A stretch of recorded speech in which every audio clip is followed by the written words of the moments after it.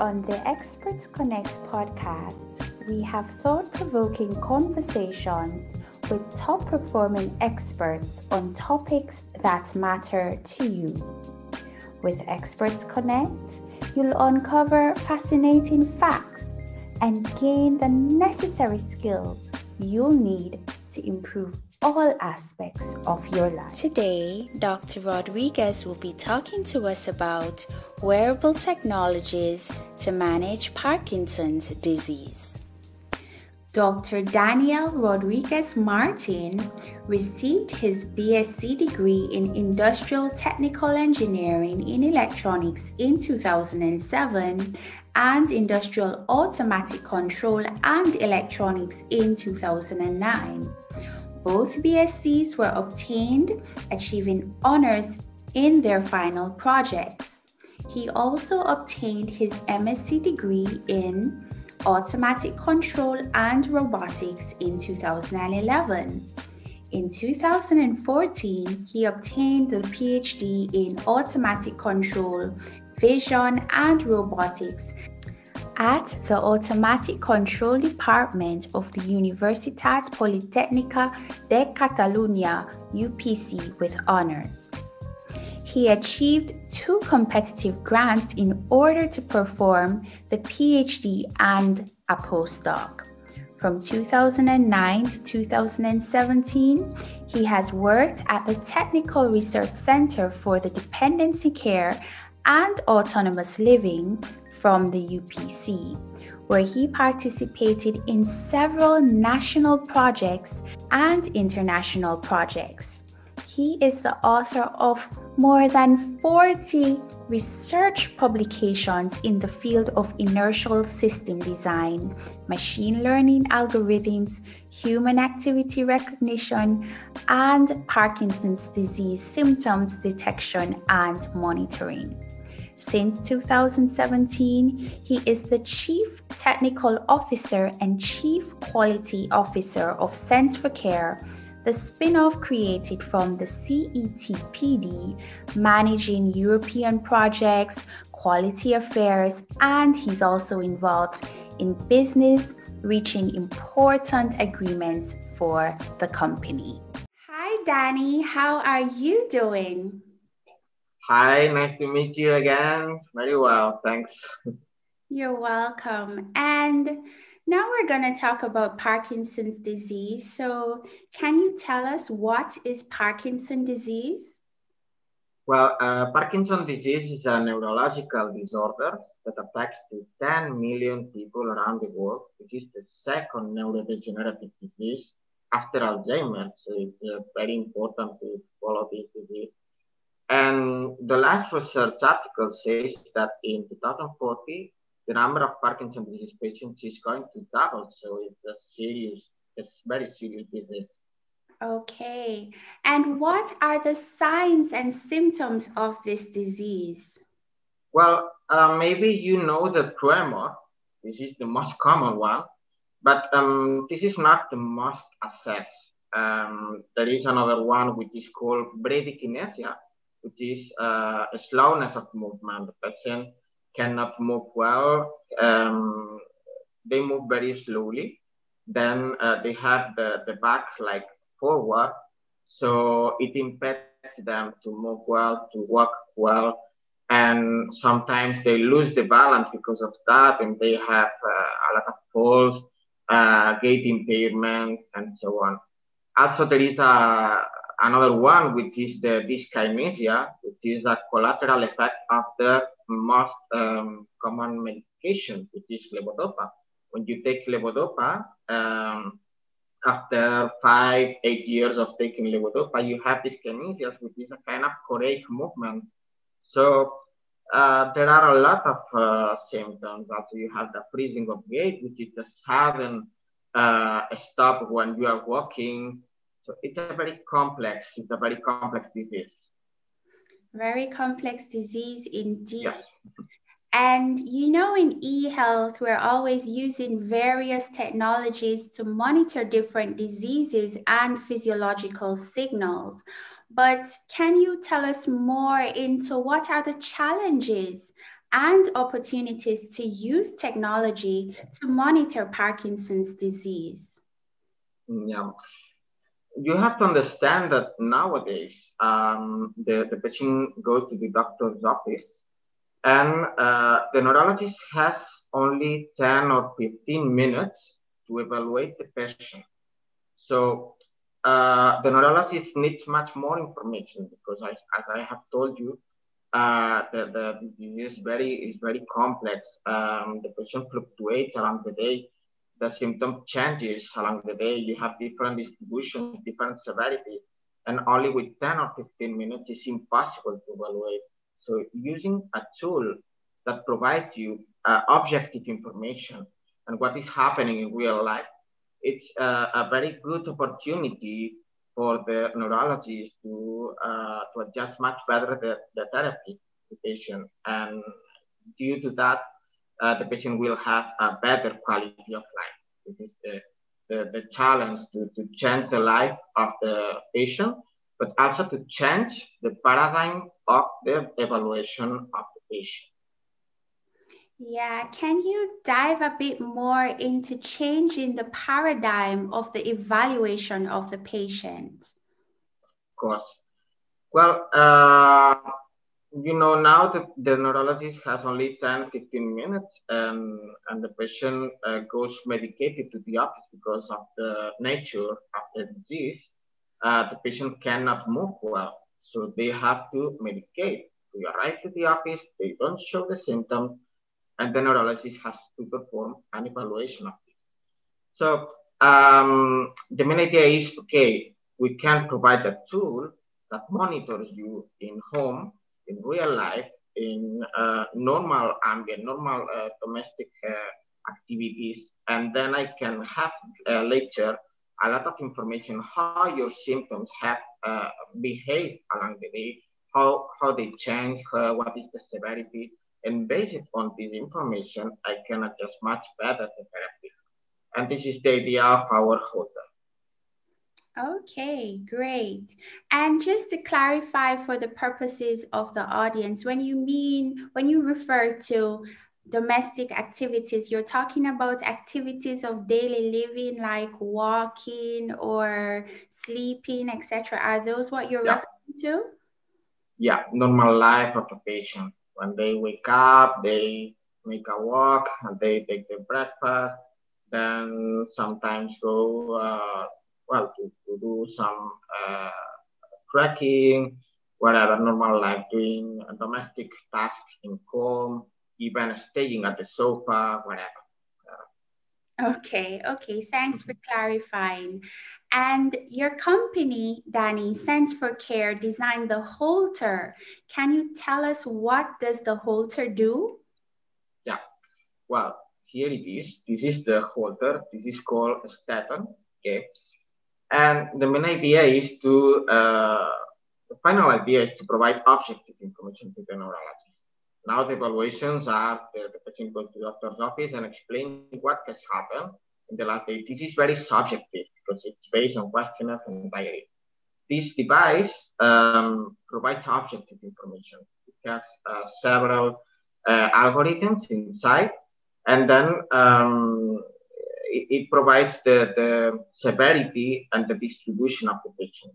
It's an inertial system, so the patient was it on the waist, on the left part of the waist, and the patient works by itself. So the patient doesn't have to do anything. It is autonomous. And then when the patient comes back, the neurologist only downloads the information, and then you have a map with graphics, with everything, a map of the disease, of the severity and the distribution of the disease around the day. Interesting. So I'm curious because I heard you mention algorithms and getting information to the neurologist. So tell us, what technologies power the Holter? Yeah. Well, it's an inertial system, so it is based on a biaxial accelerometer, which is inside the system.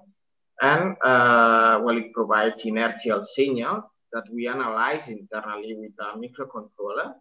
We have several machine learning algorithms embedded within the device that are computing continuously in real time all the algorithms. Each algorithm detects each one of the symptoms, okay? And then all the algorithms that are computed in real time are stored in an internal memory. And it's very easy. Then once the monitoring period has finished, the neurologist who owns an application downloads all this information, creating a very nice report for them with colors and so on. Great. So just to clarify again for our audience, because like this is very heavy tech information. So you mentioned that the Holter has an accelerometer, right? And from my understanding, the accelerometer basically monitors these physical activities of daily living. Is that correct? Is that correct? Yeah. When you move, you are providing some information of your movement that the accelerometer detects. Then this signal is processed inside the microcontroller. Inside the microcontroller, we have the machine learning algorithm. This algorithm says, okay, we have a peak here, now it's moving in other way. And then as we have several algorithms, each one provides an outcome, a different outcome. And this outcome is it's the result of the severity of its symptom. Great. And can you tell us, why do people with Parkinson's disease need devices like the Holter? Yeah, I think that there are two main reasons. Maybe there are more, but two main ones. The first one is because thanks to our technology, and now the scenario that we are living with the COVID, we have the possibility to monitor the motor symptoms remotely. That means that the patient does not need to go to the doctor's office.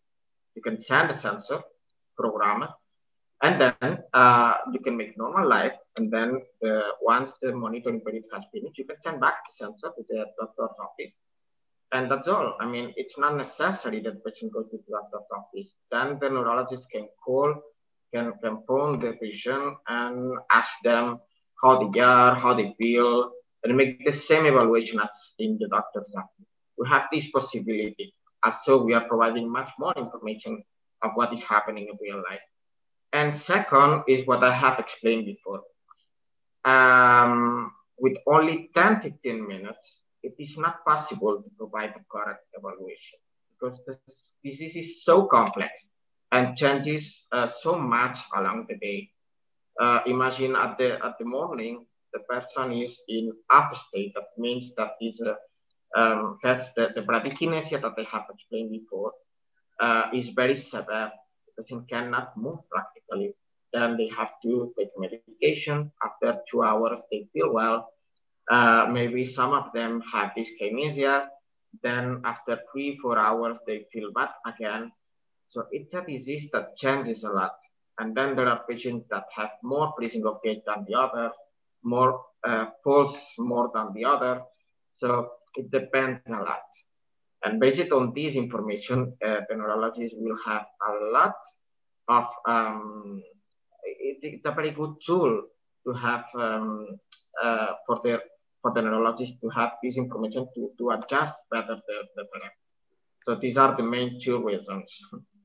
Yeah, that's good. And I'm also curious because I've also worked with wearable devices. And where exactly does the patient wear this device? Is it hard for them to put on this device? Is it easy to use? Can you dive a bit into that for us?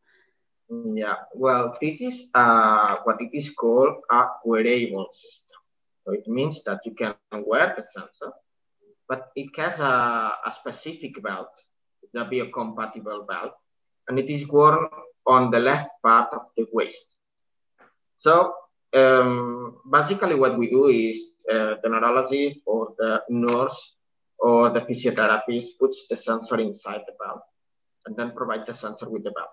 And the only requirement is when you wake up, you put the belt And then when you go to sleep at night, you remove the belt, and that's all. It has a battery life of 7 days, so it is not necessary to charge the system. It is not necessary to do anything. It's very simple for the patient. Great. And you said that it has a battery life of 7 days. So what happens after 7 days? Who is responsible to charge the device or change the batteries? Normally, the monitoring periods, based on our experience, takes 5-6 days, no more than this. With this stage, you can see more or less the severity and how the disease behaves along the day. With this information, it is enough to adjust the therapy. But it is true that there are some medication that the effect of this medication takes like 14 or 20 days to make effect. In this case, we provide a charger that the patient only has to put the sensor here, okay? And that's all. The sensor charges in 3-4 hours, okay? This is very simple. And of course, if the battery life, if the battery finishes, it's low, the monitoring period finishes, and that's all. Once the sensor is returned to the neurologist, the neurologist charges the sensor at the doctor's office, and that's all. This is quite simple. Simple indeed. And you've had some clinical pilots, Danny. What were the results?